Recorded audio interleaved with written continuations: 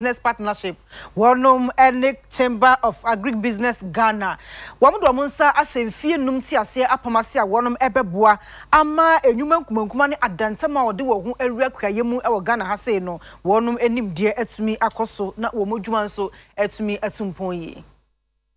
Wabra empenifo edo monsa share entiase apami asiwie ye no na UTV kase ye bopini country program manager edema AFAP na Aisha Mohammed ye ne twetwe nkomo ana o kire se omotrimu po eno mbota ya omode di se dwumadie we nyina ne se omobeso enyuma nkumankuma asen se ne be ya omso ebetimi agina brane eba na agriculture adwumamu a eno ti ne dey omode sa entiase apami ahyehye so o kire emfie num ana omane Chamber of Agric-Business Ghana aye sa entiase apami a omode be entity ye edi ama wona wo agriculture adwumam se ne be ya omen ye nso ebetimi agina ne naso eba na agriculture ensem ho a wotira omaye entity ye ahoro bebre edi ama amanfo se ne be ya omso ebenyusua hu no ewo enwuma ahorom ye adwuma na say ye mandate ye di ama ye ne say ye be ye need private sector betimi adwuma ye betimi gather private sector to intervene in the agric space to the benefit of Equiafo.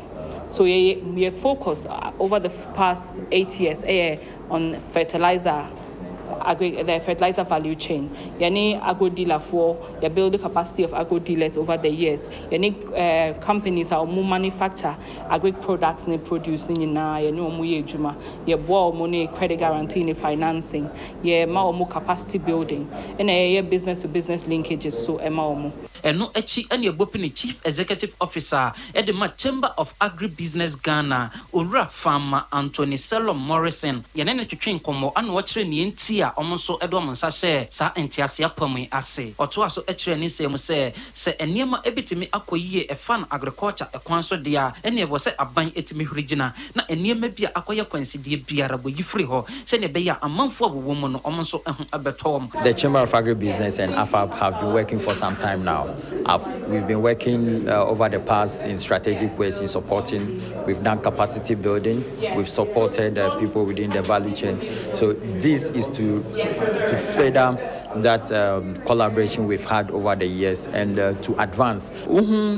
New policy government, ISCC, they are reducing 50% of imports on tax imports on some selected goods. And boy industry, say, import substitution, Bamwa, say consumers to be able to buy cheaper. Since the time Oma reduce weight, the prices of goods and services are still the same on the market. And a year in Crawford, processing, manufacturing, their products are still there. People are not buying. So as a government, we almost support foreign products, foreign work, instead of giving incentives to Ghanaian processors, to Ghanaian manufacturers, all our raw materials, because you can say post-harvest losses, and also you reduce post-harvest losses. Yeah.